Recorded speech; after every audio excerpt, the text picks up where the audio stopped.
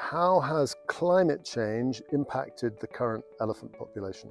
Well, when we think about what's impacting elephants across the continent of Africa, the major challenges that elephants face are humanity and the growing footprint of human influence. So Africa has the fastest growing human population on the planet, and it's also, African nations are in many cases developing very rapidly, and that comes with agricultural expansion, that comes with roads and railways cutting across landscapes and fragmenting them, and all of these human impacts are now being amplified by climate change. So as weather patterns become less certain, you don't know when the rains are coming, there are droughts are harder and longer than before. So climate change is an amplifier to all the human-caused impacts that are happening to elephants. So that's a description of how climate change is impacting.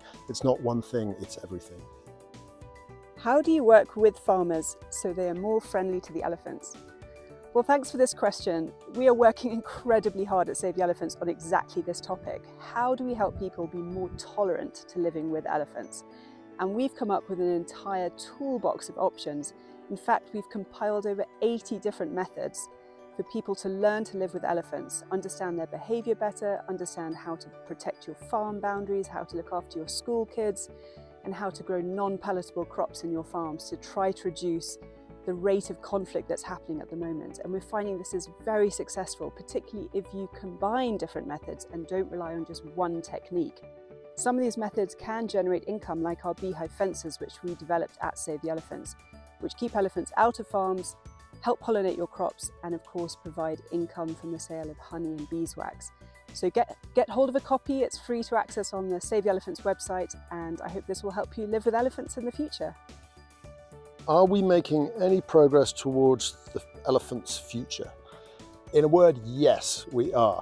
So when we think about the future of elephants, we have to think about how the people that live in Africa alongside elephants feel about them, because the future of Africa's elephants will be decided, forged in the hearts and minds of Africa's people. That's unquestionable, and that goes for how do governments feel about them. Are they going to give the core habitats? Are they going to give up the land for essential corridors that keep these ecosystems connected and allow elephants to move? And so all the biodiversity that live in elephant areas can survive as well. So the high level understanding and appreciation of elephants is important, but so too is the local level, the communities that live around national parks, that live in amongst elephant habitats in nomadic areas. They have to be on side too. So we're making huge progress in reaching people, inspiring them with the upsides and helping them through the downsides. So yes, we're making progress. Is poaching up or down? Are we losing more or less elephants to human interaction? Well, the answer to the first part of this question is that since China banned their domestic market in ivory at the beginning of 2018, we've seen poaching across the continent of Africa decline dramatically, and that's really good news. Without the market there, the smugglers are no longer so interested in shipping ivory, smuggling ivory overseas, and therefore people don't have anywhere to sell ivory. That's not to say that poaching has completely disappeared. People in less secure areas, there are still poaching hotspots across the continent, so we have to very much keep our eye on that ball, and we've seen that poaching pressure backslide occasionally in the past, so it's something we're very alive to. And we're always looking out to what killed that elephant. Was that an indication that poaching might come back? So that's really important. The second part of this, are we losing more or less elephants to human interaction? We are losing more elephants to human interaction with elephants. And by that human interaction, I mean conflict with farmers and herders. That's now the major cause of illegal killing of elephants across the continent. So in terms of the big problem that we're focusing on, this human-elephant conflict is a major challenge, and that's on the rise as humans start pushing more and more into elephant habitat. So poaching currently down, human interaction currently up. How quickly do elephants learn to use road or rail underpasses? Research at Save the Elephants has shown that elephants are very fast runners. They learn how to use a corridor in just a few months.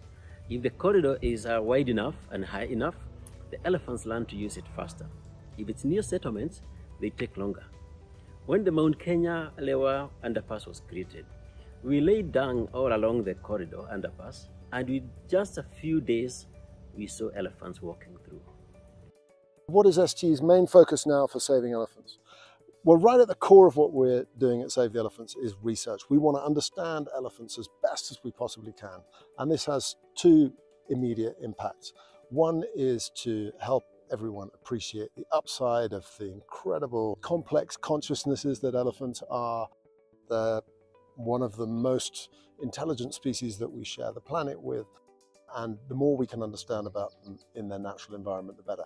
But understanding them also helps us plan landscapes and help people to live with them. And that's really important because elephants can be hard to live with, but there are ways in which people can do so safely, and so we can coexist. So research is right at the core. We need to spread that research. That's the second layer to what we're doing. And then we need to help people either financially or through sharing our expertise. We need to help people implement the solutions and put in place the plans that will help us have a long and glorious coexistence with elephants in the natural world. What are the population stats for all elephant species around the world? Well, you'd think that this would be a fairly easy question to answer, but it's particularly difficult to count forest elephants. And as most Asian elephant species across 13 different countries in Asia live in forests, the population count is quite difficult to be accurate, but they are estimating around 50,000 Asian elephants live today. That compares to the African forest elephant, which have had a recent survey, and the new estimate is 135,000 elephants. So for the rest of Africa, for the African savanna elephant, the estimate is bouncing around 400,000 elephants.